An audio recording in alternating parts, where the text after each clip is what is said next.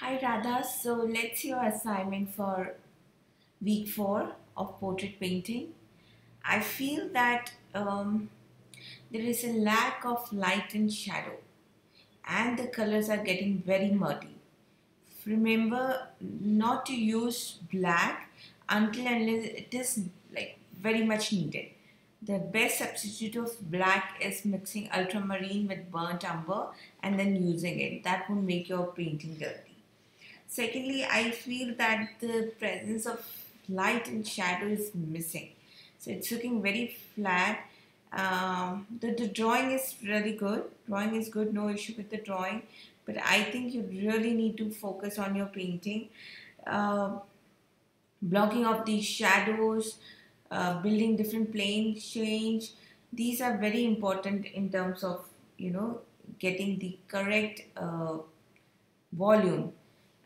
So I would request, let me just pull up the reference image.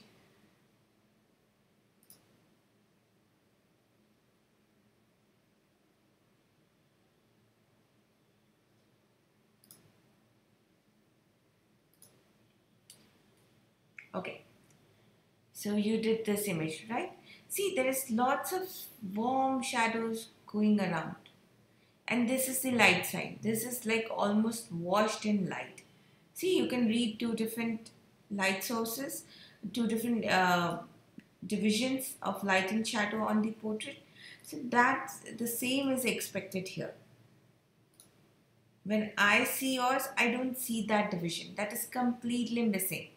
And what is happening is the entire value scale is just one or two values. So everything is going around either light or lightest.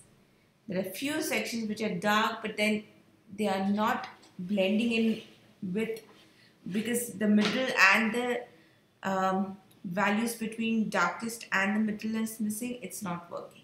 So I would suggest work on the same canvas. Don't rub whatever you have done. Just try to fix the shadow shape first.